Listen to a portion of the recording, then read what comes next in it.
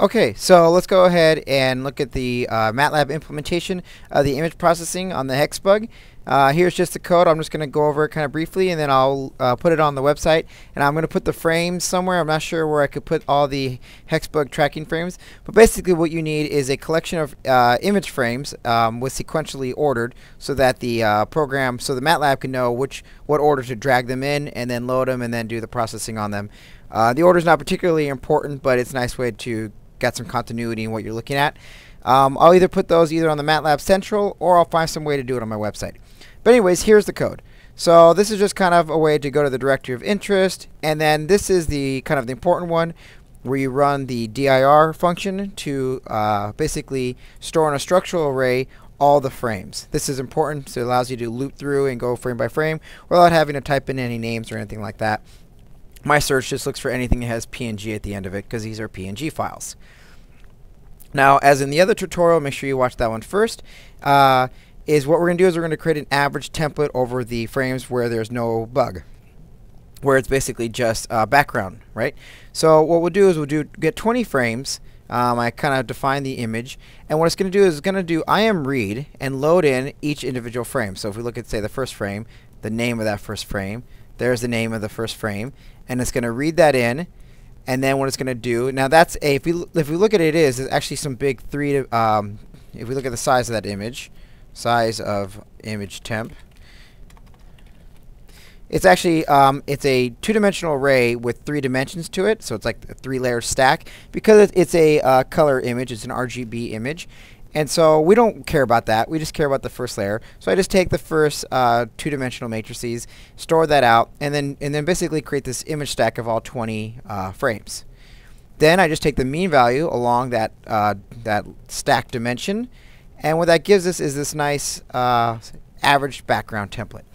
So here's our single frame, and here's the average frame. When you look at it on your own, you're going to see the average frame is kind of messy looking, and that's kind of how it's supposed to look. It's kind of blurred out a little bit. That is, it's supposed to be free from any anomalies in a particular frame. Like, see here, there's a little bit of a fold in this one. It's gone here.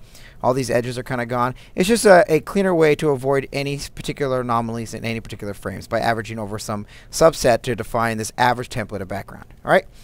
So there we go. Now what I'm going to create is the Gaussian filter. Now what I use is a function called fspecial. It's kind of a nice way, quick way to generate a particular masking of whatever you want.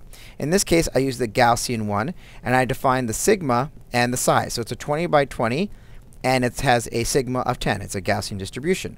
And let's go ahead and implement that. It creates this thing called Gauss Filt, and here's what it looks like. As I showed in the other tutorial, it's this 20 by 20 array of values, and they're just color coded so you can see what they are, but here's this little distribution on it.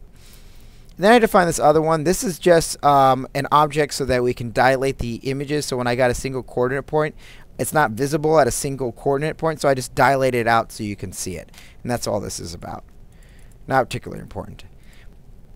Okay, so let's take a look. Let's look at a single frame. Let's just look at frame 150. What we're going to do is first load in our image, save it as a double, and then plot that image so we can see what a raw image looks like. Okay, let me just close this real quick. Okay, so here's our raw image, right, in this false color, a jet color map jet. Now, I do different types of tracking. There's a hard tracking where it's got a lot of noise in it, and then there's no tracking where I block out and don't track for certain segments and add a little bit of noise to another one. But I'm just going to show you how to do it on its own, and then you can go ahead and mess with the details of this code. I describe out how to do it for each one. But let's look at the first thing.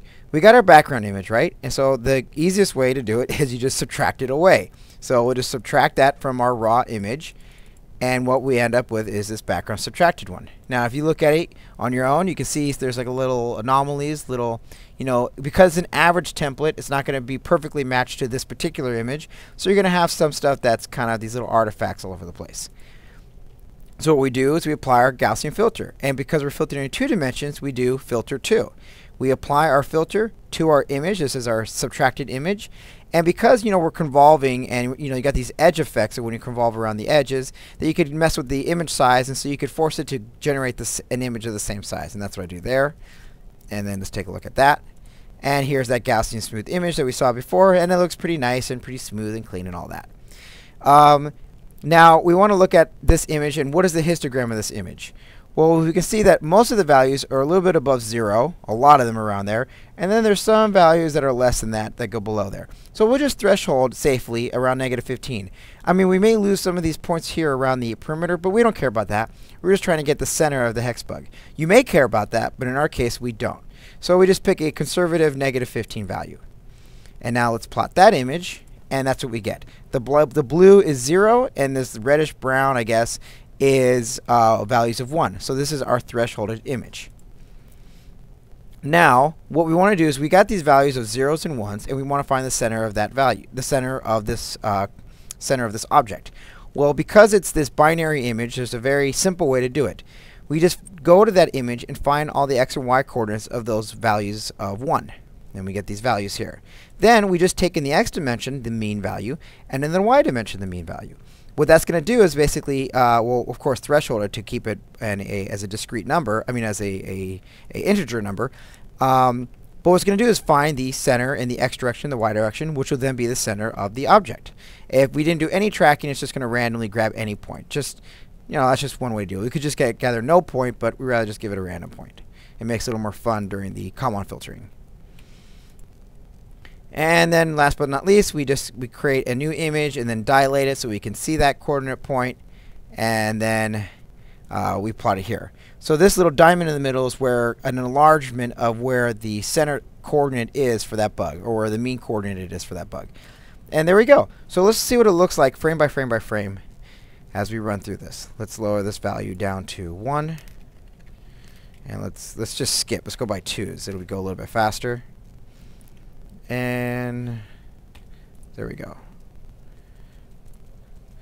So there's the image. Here's the raw image. There's nothing in it. There goes my arm. You can actually see my hand pretty good because it got filtered out. And then there's the tracking, right? There's the diamond tracking. Pretty good smoothing. Pretty good little tracking. And overall, pretty good. Pretty confident with how this works. And so this is very good tracking. You wouldn't need the Kalman filter for this, frankly. But if you have bad tracking, or if it's noisy or something like that, you will. And so if you go through here, you see a lot of different ways in which I add noise or don't do tracking for particular subsets, and it allows you a really good way to kind of explore the utility of the Kalman filter. Okay, so remember to subscribe and go check out the next video on the two-dimensional Kalman filter. See ya.